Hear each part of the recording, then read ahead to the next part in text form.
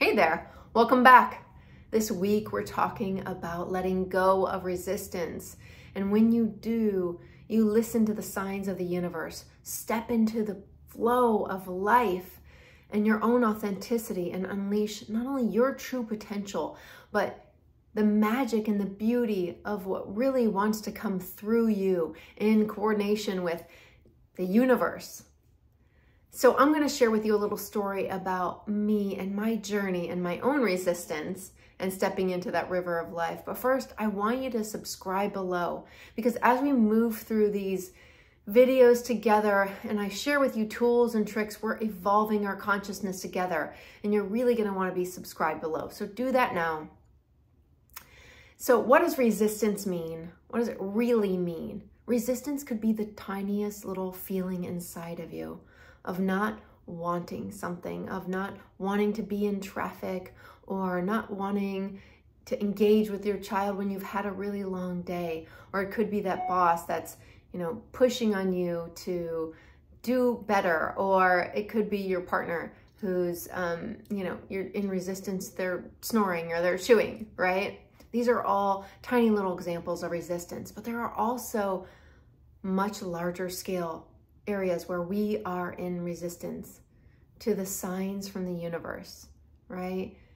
When we stop resisting in our everyday life to these little things, to these, annoyances, these grievances, when we just let go and surrender to them, we open up to something that's much, much bigger. That channel opens up and it clears out. Think of it as like a channel, right? Or broadband, like Wi-Fi in your house, right? We know that only a certain amount can come through. So when we stop resisting, we let go of that, the channel opens up and you open up to signs and embrace your true potential. So for me, that looked like, for example, about 6 months ago or so, I had someone come to me and shared some stories that, sort of like gossip that folks were talking about, that a person was talking about. How many of you have had this happen where somebody says something that's unkind and it really bothers you, right? Even if it doesn't hurt, even if you know it's not true,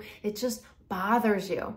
And then the third person, how do you engage with that person? Well, for me, there was a little bit of resistance, right? I wanted to defend myself. I wanted to, share, and I had data to support and to back me up. And I just can't understand, how someone could be so hurtful and say something so unkind.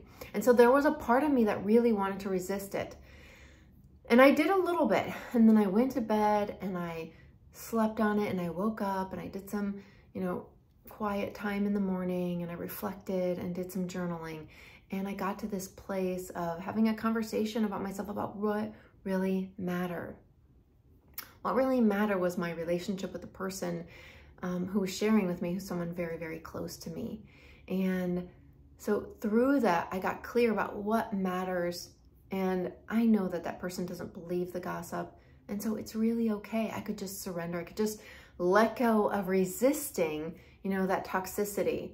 And through that, what came was this powerful, like that channel completely cleared, okay? And I got these incredible signs that otherwise I wouldn't have had the energy to pay attention to, right? And what has come from that is an incredible opportunity. It's a business that I've launched that I'll be sharing with you, or you may have already seen it out there on social media. It's an incredible business, a spiritual retreat center in Broken Bow, Oklahoma, and it's been incredibly successful and powerful. And that's just in the last 120 days, right? If I had spent more time on this, situation where the person was gossiping and saying things that were just not true, I would have just been caught up in that resistance. I would have created a wall. What you resist persists. If there's nothing else you remember from this, it's what you resist persists. And instead, I just let go. I just surrendered and I opened up to the beauty and the power and the magic. And that's what it's felt like, is magic unfolding. So here's what I want you to practice this week.